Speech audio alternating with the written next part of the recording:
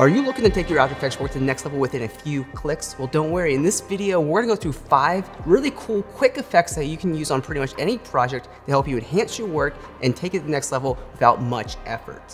Hey, what's going on, internet? Josh Noel, SonduckFilm. Hope you're doing excellent today. Please be sure to drop a like on this video. It helps us out tremendously. And for those of you that are ready to enhance your work in just a few clicks, let's jump in and let's take a look at these 5 quick effects. So the first effect I want to talk about here is posterized time, which is an effect that I like to use to help control the animation speed of different objects very quickly. So for example, I can grab one of the elements inside this composition, go to effect, time, and grab posterized time.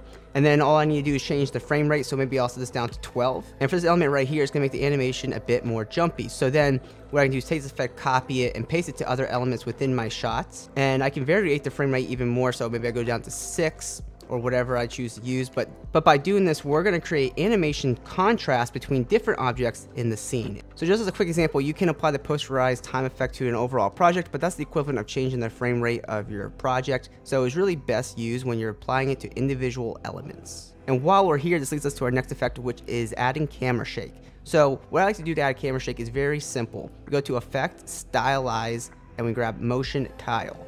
All right, and then all we do is alt click the stopwatch for tile center, and we type in wiggle, open parenthesis, maybe a 2, 50. And by default, we're gonna have these rough edges here. What we can do is check on mirror edges with the motion tile effect. So overall, the motion tile effect is gonna allow you to create this really seamless camera shake without having to extend your composition, without having to scale into your work and lose detail. It's just a quick, great way to add some camera shake into your work when needed. One of my more used effects is creating a flicker effect, and it's very easy to do this. There's 2 different ways you can create it, but the first way we can do it is go to effect, stylize, and we're gonna grab glow. And then the only setting we need to take a look at here is the glow radius. We may want to adjust the glow radius so we can make this pop a little bit more. Your scene is just gonna depend.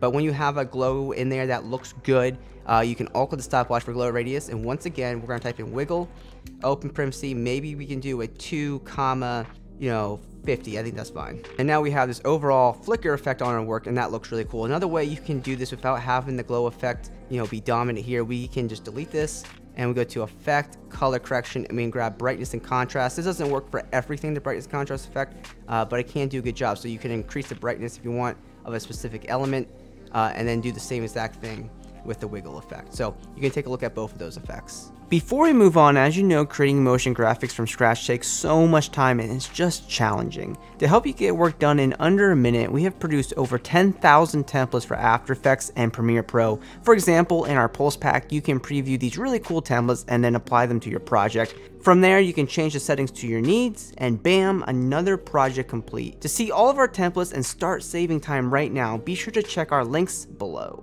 So one of my more recent favorite effects that I've been using a lot is the CC Spotlight effect to help add contrast and further focus onto our project. So how this works is you go to Effect, Perspective, and you grab CC Spotlight. It's very similar to a vignette effect, but you have a lot more control over this and how things are angled. So for example, when the CC Spotlight effect is selected, you're gonna get 2 anchor points. There's one dead here in the middle that's kind of hard to see, but you can click, you can move it around your composition, and you got one up here in the top right corner, and you can move this around your comp as well.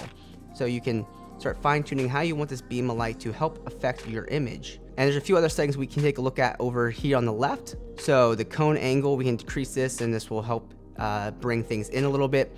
You can increase or decrease the edge softness. I like to kind of keep that at its default settings. And then also we can darken down the image by increasing the intensity even further than 75.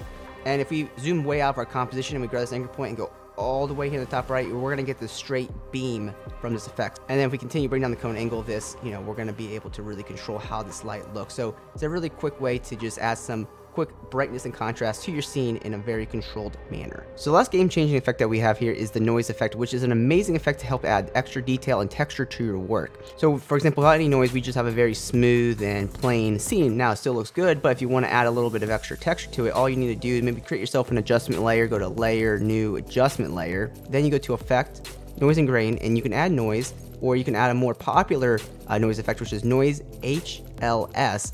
And the reason why this is a good effect is because you have a lot more control over the noise. So for example, we come here to lightness, set this up to like 20%, and this will affect one area of your image, and you have a few other options here.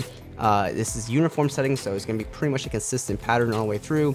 You have squared, which I really like, and you also have grain. But what really makes this effect much different from the original noise effect is that you actually have to animate the noise, and that means you get to control the speed of how the noise moves. So we can alt-click stopwatch for noise phase, and we can type in time asterisk, maybe 50 or something like that of the sorts. And then you'll be able to have motion noise inside of your project to quickly add some texture and detail to your shots. So always be thinking about how you can use these effects in different ways for your own projects, and also let me know in the comments down below what effects that you use often to help you quickly enhance your work. I'm always looking out for new ideas as well. So I hope you enjoyed this video. Please be sure to hit that subscribe button because we post multiple post-production tutorials every single week right here on SonduckFilm. And always be creative.